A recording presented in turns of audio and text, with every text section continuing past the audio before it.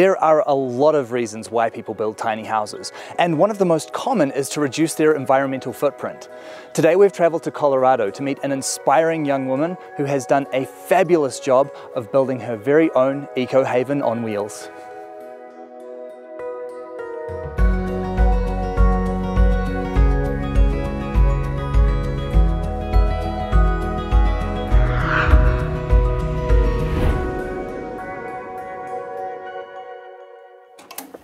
Hey Isabelle! Hi, nice to meet you. Nice to meet you. This is a great looking tiny house. Thank you, thanks for coming out. Tell me a little bit about how you actually came to be building a tiny house. So I studied permaculture in college and did a lot of natural building.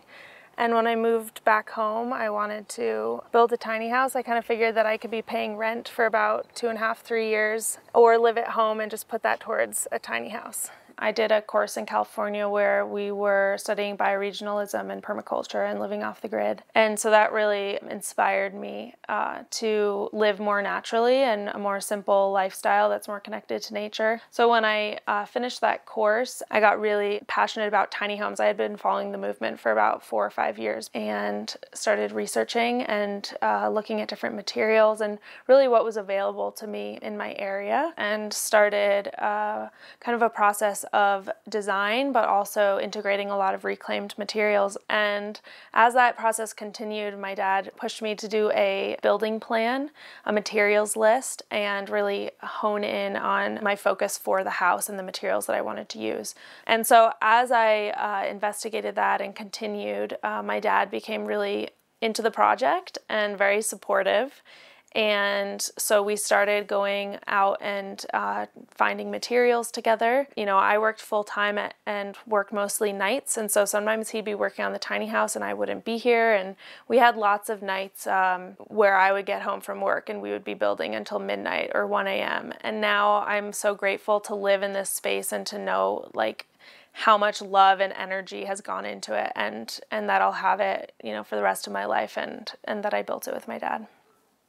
It's interesting that you come from a permaculture background as well, because permaculture and tiny houses have a lot in common, don't they?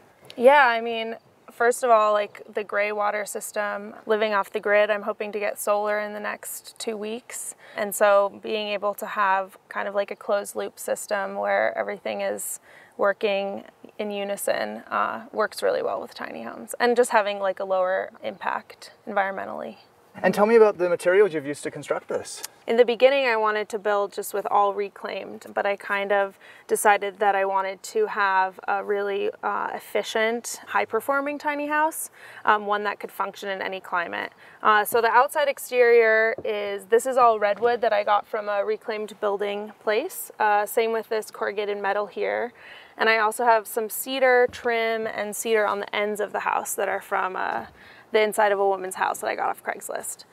So I also love that this house has, you know, the materials have different stories, and that I can see that every day. Why was it important for you to use green build materials? So for me, just thinking in the beginning about a tiny house, you know, having less of an environmental impact, less of a footprint, to build with materials that will never biodegrade, toxic materials that could off-gas into my space or that are toxic when being installed, seemed really hypocritical to me. And so I wanted to think of the life cycle of the house, and that it would be taken down at some point, whether that's 20 years, 50 years, 100 years, it's going to be taken down. And I just didn't want all the materials to be in a landfill. So I have steel framing, which is 100% recyclable. It's 50% lighter than wood, so I saved about 1,000 pounds on my build. What did you actually use to insulate?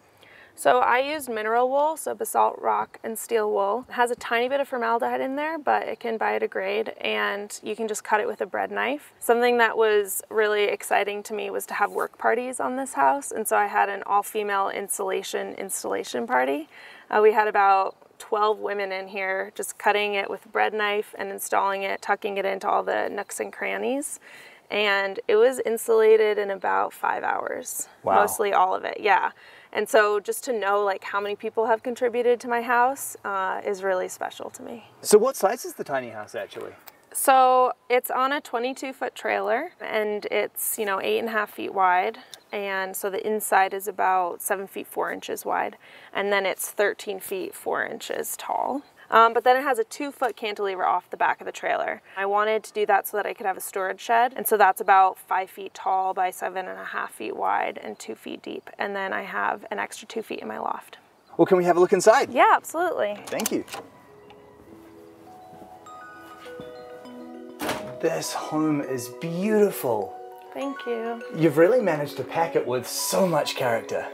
Yeah, I feel like everything has a story in this house, and I love being around that every day.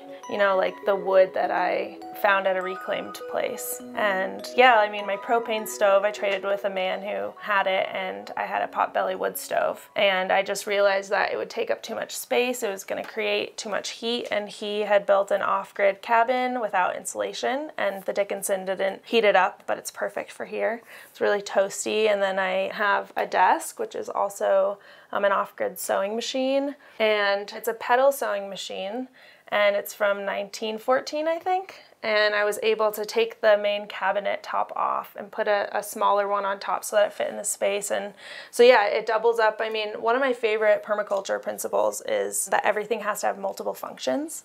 And that was something that I felt really inspired about with tiny homes in particular. So like my couch, for example, it's a couch obviously, but it has storage under the entire couch. It also, the backs pull out, and so I have storage behind those. And then actually this front piece pulls all the way out so that I can have like a full, almost a queen size guest bed. And you've just built everything with such gorgeous wood as well. Yeah, I think it's such a small space that I was definitely conscious of putting too many different types of wood in. I have a lot of Doug fir, so my flooring I got out of a local art museum.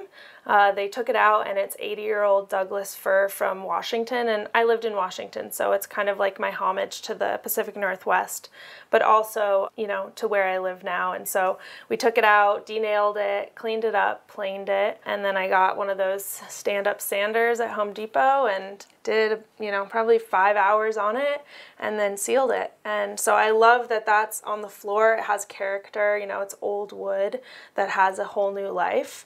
New story. And then it's also on my stairs as my stair treads. And then we took the tongue and groove off and we turned it on end and made it into a countertop, butcher block. Your kitchen design is really nice and open as well. Thanks. Yeah, I have seen a lot of tiny house designs, and I really wanted my house to be light and open and have a lot of space for people to be here. I really like to encourage community and have dinner parties and, you know, preserving, making jam, things like that. And so, yeah, I wanted enough space between here so that like you're not bumping into each other. This is a little bit shallower than the other side. And you can tell that you've also got a ton of storage space in this area as well. I really do. I have more than enough. You know, I have pantry and dishes cabinet, lots of clothing storage in my stairs, and a decent sized stove for cooking. And then your bathroom is behind us here. Yep. Just behind this pocket door. It's pretty cozy, but it fits everything. I have, you know, a sink in here and the Nature's Head composting toilet. So another green building aspect of this house is this Lunos ventilation unit. So it's continuously refreshing the air in this space, fresh air from the outside. And living in Colorado, it gets really cold, and so it has a heat recovery core. So if it's 0 degrees outside, it will bring it in at about 62 degrees. And it also acts as a bath fan, so I can just turn it on exhaust mode if I take a steamy shower. And yeah, I feel it's kind of like the bubbles in a fish tank, you know, it's keeping me breathing and in fresh air, healthy air. And I have this actually open, so I have my tankless water heater behind there so I can access that. Even a little bathtub. And a bathtub, yeah. That was definitely hard to find, and it took a lot of research. It took about a year of like creatively thinking of what I could do. Could I make a bathtub out of a horse trough or a whiskey barrel or even a wheelbarrow? I was just thinking of everything, and you know, it kind of boiled down to like what was quick and easy to clean. And also I have a big dog, and so I wanted to be able to wash her in the winter in there, and I can fit in there too. It's fine, you know. It's not like luxurious, but it's enough. And can we have a look upstairs? Yeah, absolutely. This is so nice. I really like the shape of the window there. Thanks, yeah, that was a Craigslist find. I wanted to bring a little bit of curves into the house, and I can look out and see the trees. And I actually had a woodpecker pecking on my house the other day, and so I hid on the wall and got to watch it for a while out there. And how are you finding a sleeping loft? I love it, yeah. One of my design aspects was that I wanted a lot of headspace in here. And I actually did a very kind of minimal mattress. So I have like a slat system, and then I have tatami Japanese grass mats to add a little bit of ventilation. And then it's just 100% botanical latex, so just really clean, toxic free. And the entire system, bed system, is about 7 inches tall. And so I have maximized my headspace in here. So how long have you actually been living in the house now? So I've been living in here for about 4 or 5 months throughout the summer. I wanted to build a tiny house that was really healthy for me, that was a really positive environment. And I think that overall, the tiny house has just brought a lot of like beauty and satisfaction into my life. And it's a place that I want to be all the time. It's hard for me to leave just because I'm so comfortable here. It's warm, and the aesthetic is exactly how I want it. And it's simplified my life and made me able to focus on other things because I have control over my living environment and the comfort that's there. So all in, what would you estimate this build project actually cost you? Well, since I did a lot of labor, my dad as well, and had work parties, all in all, once I have solar, it'll be about 43 grand. And what are your plans for the future now? I mean, my dream, which I think is a lot of people's dreams, is to go in and buy land with some friends and to be able to have a tiny house community. And so we'll see if, laws change and if that can become legal. But yeah, I'm hoping to have kind of an intentional community where everyone still has their own space, but we work together, garden together, do kind of a permaculture style homestead. Well, to me, that sounds like a really amazing plan, and I'm sure you're going to make it happen. Thank you so much for sharing your home with me, Isabelle. Thanks for coming. It's nice to have you here. Isabelle has made some really great decisions with the construction of this home. Already just living in a tiny house helps to greatly reduce your environmental footprint, but when you're really conscious of where materials are sourced and the lifespan of those materials, it goes a long way to really helping to build a sustainable future. And that is definitely a positive direction for us to be moving in.